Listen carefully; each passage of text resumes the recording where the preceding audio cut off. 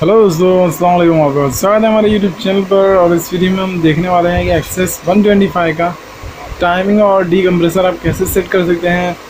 तो बहुत से आपने वीडियो देखे होंगे और उसमें आपको बट समझ में नहीं आता होगा कि आपको इसे कैसे डीकम्प्रेसर और टाइमिंग को सेट करना है। तो इस वीडियो को देखिए और बने रहिए हमारे साथ। हम आपको दिखाएँगे कि कैसे इसका टाइमिंग और डीकम्प्रेसर आपको सेट करना है। तो आइए शुरू करते हैं और दिखाते हैं आपको कि इसे कैसे बहुत ईजी वे में सेट। फर्स्ट ऑफ ऑल आपको देखिए मैग्नेट और मैग्नेट में जो निशान होता है, मैग्नेट ये मतलब पंखे पे उसे, और जो हमारा इंजन पर निशान होता है उसे मैच करना होता है। और मैं आपको दिखाता हूँ कि कैसे उसे मैच करना है।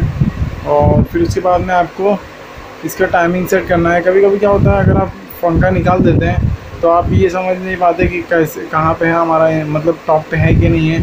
तो आप स्क्रू ड्राइवर की मदद से आप क्या कीजिएगा, प्लग खोलकर उसमें थोड़ा स्क्रू ड्राइवर डालिएगा, ज़्यादा मत डालिएगा और थोड़ा ऊपर ही रखिएगा और हल्का सा मैग्नेट घुमाइएगा। और फिर आपको जहाँ पे ऐसा लगे कि पूरी तरीके से आपका जो स्क्रू ड्राइवर है वो ऊपर आ गया है और फिर वो नीचे पोजीशन में जा रहा है, तो वहाँ पे आप रखिए और बाद में टैप हिला कर देखिएगा।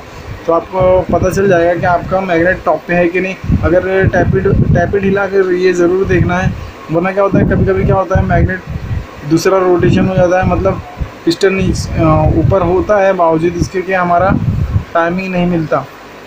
तो इस चीज़ को आप ध्यान रखिएगा। तो ये देखिए सिंपली आपको थोड़ा थोड़ा ऐसा गरारी को ऐसा ऊपर नीचे करना है। और ये देखिए ये मार्किंग की मैं बात कर रहा था, ये दोनों को आपको सामने रखकर फिर इसका टाइमिंग ऐसा सेट कर देना है। ये देखिए ये दोनों लाइनिंग है जो ऐसा होगी। और डीकम्प्रेसर देखिए आपको ऐसा डालकर, और उसका जो देखिए स्प्रिंग भी है, उसका स्प्रिंग आपको पहले लगा देना है और फिर क्लॉकवाइज आपको क्लॉकवाइज इसे घुमाना है। और इसमें एक स्प्रिंग होती है, उसको आपको प्रॉपर तरीके से आपको बिठाना होता है। तो वो चीज़ मैं भी आपको दिखाता हूँ कि कौन सी स्प्रिंग है जो अगर आप प्रॉपर तरीके से उसे बराबर से बिठाएंगे नहीं तो आपका डीकम्प्रेसर काम नहीं करेगा। तो इसे हम पहले टाइट कर लेते हैं और फिर आपको मैं दिखाता हूँ कि कौन सी स्प्रिंग है डीकम्प्रेसर की जो कि बराबर होनी चाहिए।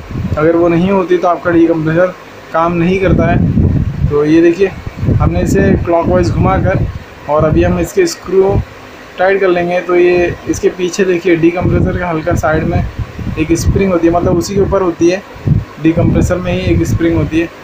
तो अभी मैं आपको दिखाऊंगा वो भी। पहले हम इसके एलएनगी के बोल्ट टाइट कर लेते हैं फटाफट। तो 2 एलएनगी के बोल्ट होते हैं इसमें, उसे आपको टाइट कर लेना है। और फिर ये दोनों टाइट होने के बाद में दूसरा वाला भी हम, और कभी भी आप इसे फिट कीजिए तो आप ये ध्यान रखिए इसमें कपड़ा रखकर आप इसे टाइट कीजिएगा, वरना क्या होगा, क्या ये जो बोल्ट है वो अंदर चला जाएगा आपके इंजन में, फिर आपको पूरा इंजन खोलना पड़ेगा। तो ये बड़ी दिक्कत वाली बात हो जाएगी। तो आप इसे ध्यान रखिएगा, कपड़ा रखकर फिर इसे टाइट कीजिएगा, वरना बड़ा दिक्कत होगी आपको अगर ऐसा कुछ होता है। तो हमने इसका इंजन उतारा था ताकि हम इसका वाल वगैरह का लैपिंग और नया वाल डाल सकें, क्योंकि इसका वाल बैंड हो गया था। तो अभी हमने इसका काम कर दिया वाल वगैरह का। तो ये डीकम्प्रेसर इसका, ये देखिए अभी आपको दिखाते हैं डीकम्प्रेसर इसका काम कैसे करता है। ये देखिए इसका, ये देखिए ये जो ये स्प्रिंग है देखिए ये सीधी होनी चाहिए, ज़्यादा फैलनी नहीं चाहिए, मतलब ये ज़्यादा फैलनी नहीं मांगती है, ये सीधी सीधी होनी मांगती है, सीधी सीधी होनी चाहिए। मेरी भाषा में थोड़ा चेंज आता है, बम्बईया थोड़ी भाषा उसमें इंक्लूड हो जाती है। देखिए इसका डीकम्प्रेसर देखिए कैसे स्मूथ काम कर रहा है। तो स्प्रिंग अगर आपका फैलता है तो ये फैलना नहीं चाहिए, बल्कि बटुरना चाहिए, पूरा प्रॉपर तरीके से सिकुड़ा हुआ रहना चाहिए। और ये देखिए टाइमिंग पे आप रख कर चेक कर लीजिए एक बार कि आपका टाइमिंग और डीकम्प्रेसर वर्क कर रहा है कि नहीं। ये देखिए इसका डीकम्प्रेसर वर्क कर रहा है, रिटर्न आ रहा है, तो इसका डीकम्प्रेसर बहुत सही तरीके से लग चुका है।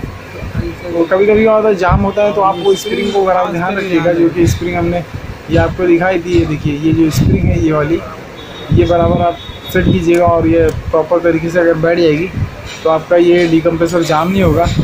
तो स्प्रिंग का खेल है। तो आई होप गाइस आप लोगों को ये वीडियो पसंद आया होगा। अगर ये पसंद आया तो इसे लाइक ज़रूर कीजिए, और अगर आपका कोई भी क्वेरी हो तो आप हमें कमेंट बॉक्स में पूछ सकते हैं। थैंक्स फॉर वॉचिंग, मिलते हैं नेक्स्ट वीडियो में, तब तक के लिए अल्लाह हाफ़िज़, टेक केयर, गुड बाय। अपना और अपनी फैमिली का ख्याल रखिए। Keep smile always, be happy, enjoy your life. कोई शिकवा गम हो या शिकायत हो तो आप दिल में ना रखिए, हर चीज़ को बयां कर दीजिए अपने लफ्ज़ों से।